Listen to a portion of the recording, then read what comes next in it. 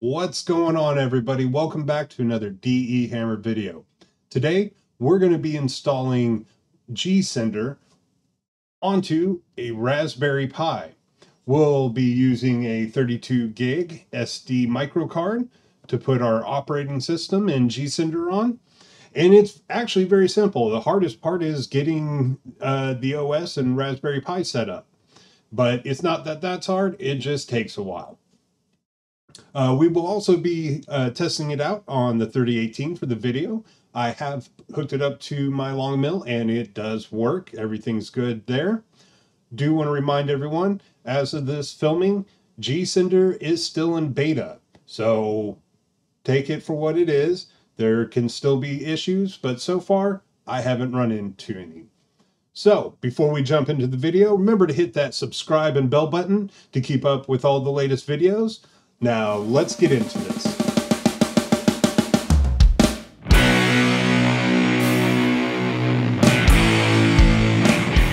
Alright, so first thing we're going to do is we're going to check that our SD microcard is formatted properly. And we can see here that it is formatted as FAT32. If yours is not, you can just right click on the disk and then go down to Format. Once in there, under File System, you go and choose FAT32 and then hit Start, format it. Ours is already formatted, so let's jump into the RaspberryPi Imager. There'll be a link down below for where to get this. We're going to be using the RaspberryPi Full. Next, choose your storage. Make sure that is the correct one. That is our disk D. And then go and click Write to start. This will erase everything on there, so just make sure if you have anything already on there that you want, that you take it off. And this can take a while, so go and make yourself a cup of coffee. So let's let this install, and we'll come back and go over the next steps.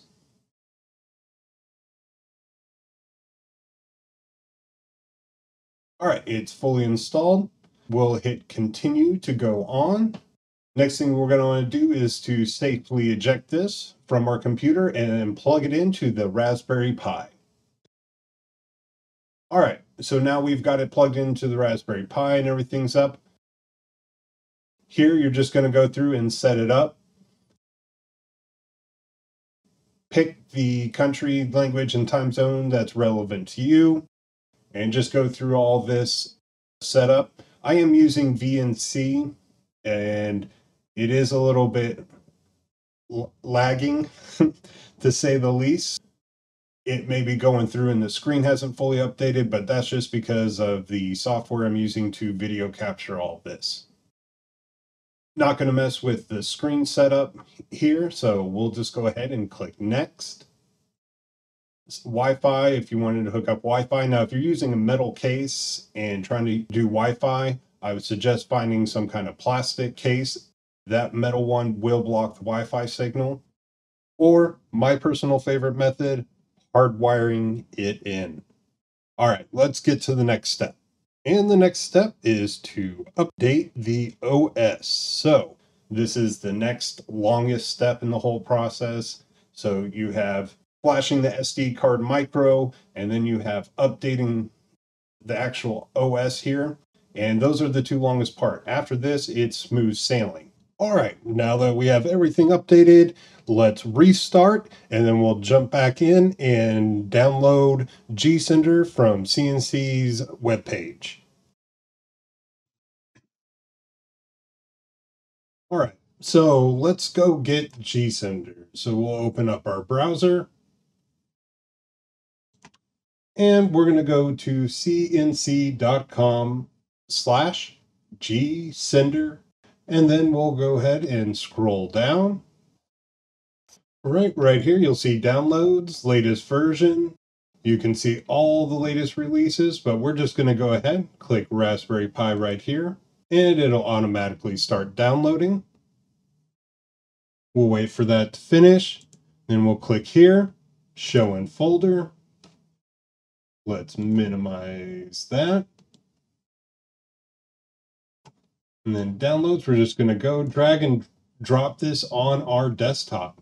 We can close out the downloads. Now, before we use this, we're going to need to right click here, go to properties, then go to permissions, and on the execute right here, change that from nobody to anyone, hit OK, and now we can start using it. All right, now that we got our Raspberry Pi all connected and we have it hooked up to the 3018 Prover, we're going to go ahead and let's open up gSender. So we'll double click and then hit execute. All right, so gSender is up. So to connect to it, we're going to come up here to the left top here. It's saying no device found. When I hooked it up to my longmill, it registers right there and just click and connect. But we're going to come down to this little arrow, click there, and then we're going to click on USB. And now we're connected. We're getting a alarm. So we'll just click here to unlock the machine. And now we should be able to move it. All right.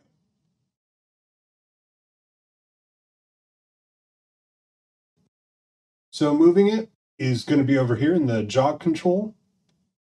You can move it on the X and Y. It's set at 5 millimeters right now. You can go down, go up, and Z is here as well, up or down. And we can go up, go along the X, go along the Y.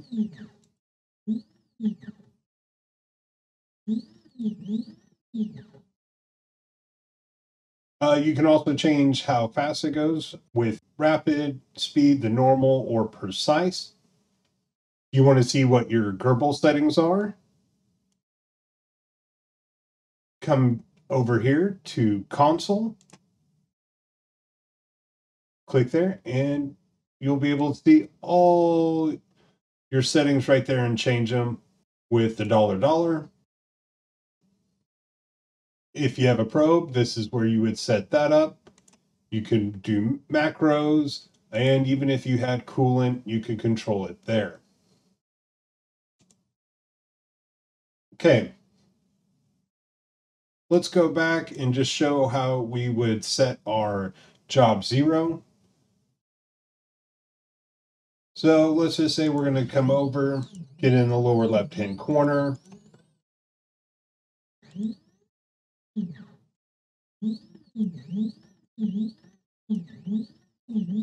And then just, get it to where you want it. And let's just say it was there. And then you can come up here and 0 all. And you can see it changes that here to 0, 0, 0. Your job is now zeroed. Another cool feature, let's just say, it's gone over here, up here. Can now say go to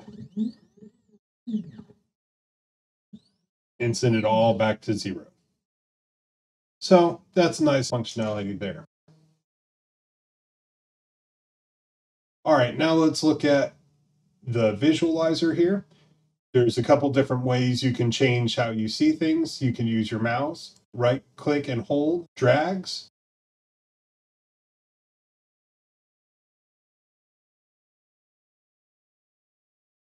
Left click and hold is rotate. And then to zoom in, you can use the scroll wheel on your mouse. Or you can come down here and click on a view. And it'll change and take you there. To load your G-code file, right there. Some of the other cool features it has is the surfacing. So you could surface your spoil board and create the G-code from inside gSender. It'll pop this up. You just put in your length, your width, your router bit dimension, spindle speed, step over, feed rate, all that fun stuff. And then generate G-code. There's also height map, calibrate, firmware, and then you can come here in the settings to fine tune it even more. It has several machines you can choose from. Plug in their sizes and everything. Since we're using the 3018, we got that there. Here's where you control the spindle or laser. For workspaces here, you have inches or millimeters, jogging presets, movement, even more settings for the probe, shortcuts. So this is going to be your hotkeys, visualizer, messing around in there. If you want to ignore tool changes, start and stop G-code commands, and about where gSender is right now. As of right now, we are in beta, so the full version is not released. See them making lots of strides and progress and updating on a regular basis, so keep your eyes out on that. gSender is brought to us by the fine folks over at Seinci Labs. They make the longmill, which is, in my opinion, a very good machine. Love their customer service. And so far, from what I can see in gSender, I'm liking it as well. Again, beta, there's a lot of things that can go wrong. So as with any beta, be safe, protect yourself, play around, run some tests before you go and put on some very expensive stock material to cut. Hope this helped you guys out. Remember, if you haven't, subscribe and hit that bell button. Keep up with all the latest DE Hammer videos. And remember, until next time, keep making stuff.